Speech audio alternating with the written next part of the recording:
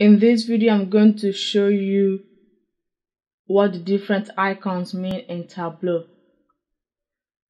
Blue icons means it's a dimension, and green icons means it's a measure. Okay, this round icon, this world icon means this is a geographic data. So you can see it in city, in country, state, zip code. This is geographic data. Alright. The text icon, ABC icon, means that this is a categorical data. That's just, it's a text, it's a string, what they will call a string in coding. So ABC just means this is a text, and you can see it in company names, in measure, in last name, first name, email. So this is a text field. The date icon means that this is a date column. You can see it in date and you can see it in time. And even the time icon has an extra time icon on top of the date icon. That's how you know this is a date column. And this number sign simply means that this is a number column. This is a number column. And this equal to number sign means that this is a calculated field or a generated field. And as time goes by, I'll show you how to use generated field and how to use calculated fields and how to create calculated fields. And again, this word icon means that this is a geographic data. So that's kind of what the different icons mean.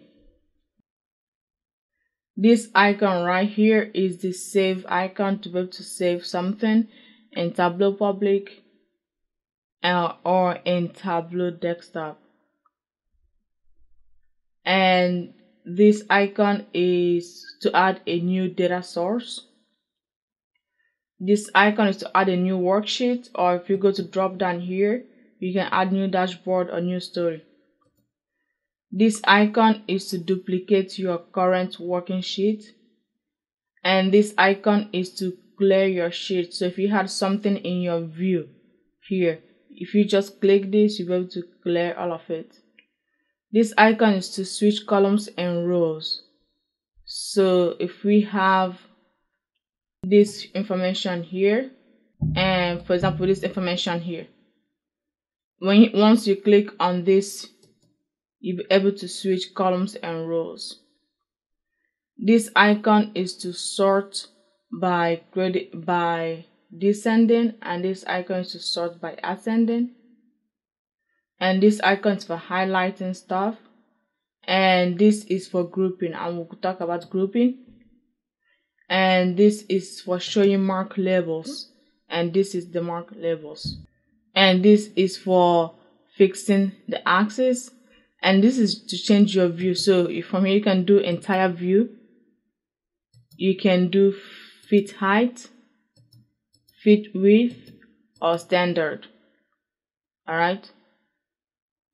And this is to show or hide cards. And in this case, I don't want to show the title. See, the title went away. Now let's show the title again.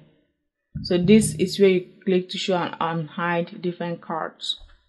And then this is for presentation mode, just like in PowerPoint. Pressing exit on your keyboard allows you to exit presentation mode. And this is for show me. This just gives you different ideas of what you can create with the columns you have selected. So you can click on different graph types and see. This is not a very useful graph, but it does look cool. I have to admit that. And I do not want this mark here, this card here.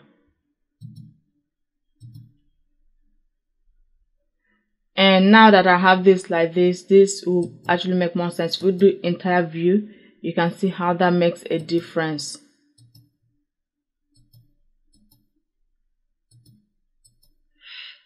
Like I said, this is not a very useful graph, but it does look super cool. That's kind of what the different icons mean. And if you come down here, this icon means new story. This icon means new worksheet, and this icon means new dashboard.